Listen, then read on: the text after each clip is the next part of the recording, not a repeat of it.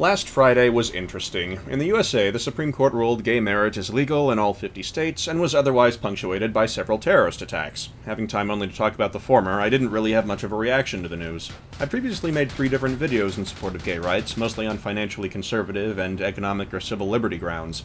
But despite all the effort, I just stared at the article for a couple minutes. For me, it was a moment of reflection as I looked back on my own journey from being fundamentally against gay marriage to being in favor. Those who have seen some of my older videos may know already, I was raised with church attendance from around age 5, plus 7 years of private religious schooling. In school, I was told America was a Christian nation founded on the Bible, that it was being corrupted by secularists that wanted to force evolutionism onto people to justify their sinful lifestyle choices, and was told any true Christian believed practicing gays deserved the death penalty, as was biblically mandated. My church was better. For a while. It was a pretty long road from drawing internment camps to equal rights, which took about a decade as I sorted out reality from everything I was told. It led me to a few uncommon reasons for supporting gay marriage. The best example is probably a video I made about a year ago in regards to estate planning and handling the expenses associated with heirs and deaths, and how civil unions and domestic partnerships weren't as functional as an actual marriage when it came to dealing with these issues.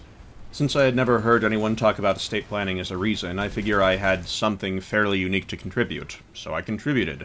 It's funny how much things can change over the course of a decade. In 2009, I was taking a college English class, and despite it being college, where you're supposedly going if you already have a modicum of common sense, the class came to the consensus that America was being intolerant by not printing all languages on signs. I pointed out that printing every language on a sign was a practical impossibility, and that some languages didn't even have written versions, and was immediately called a racist, with several people yelling at me. One even said I had racial prejudices I needed to personally reflect on. Meh. English, German, French, Russian, and Spanish, that's all the languages, yes sirree, Bob. What do you mean, Navajo? Is that a salad? Ah, good times.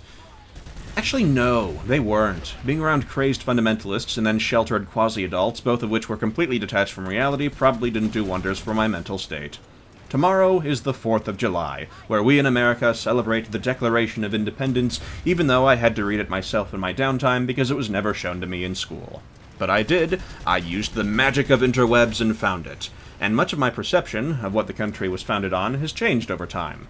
Things change. Times change. People change. Change for the changer of ways. So, ladies and gentlemen, let's remember this November, actually June whatever, to thank the gays for supporting this country with their wedding industry stimulus package and tax revenue.